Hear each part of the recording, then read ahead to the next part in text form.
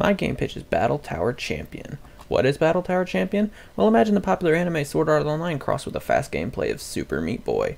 Then you have a PC game for ages 13 up where players are fighting their way to reach their ultimate prize, freedom. What's the story? The player will find themselves waking up inside of a large tower with no exit, but they have a guidebook telling them that the exit is found on the 20th floor. They are then given a sword, shield, and a few health potions and told that they must fight their way to this exit. What will the gameplay be like? The gameplay will consist of the player fighting through levels of enemies, with every 5th level containing a boss battle, and every 6th level containing a shop for the player to buy new equipment. There is also various traps and obstacles the player will have to avoid to pass each level.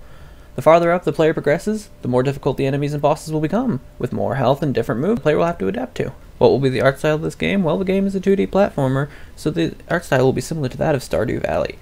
Its key feature will be the player, enemy, and items have a lot more of a simplistic look, while the background will be more detailed and creative. What similar games are there to this? Well, like I mentioned before, the art style of this would be similar to that of Stardew Valley. Another similarity would be the fast-paced gameplay like Super Meat Boy. My inspiration behind this came from the recent popularity of some 2D games and wanting to introduce a slightly new style of game. Now you're in control of your fate. Will you climb to freedom or die trying?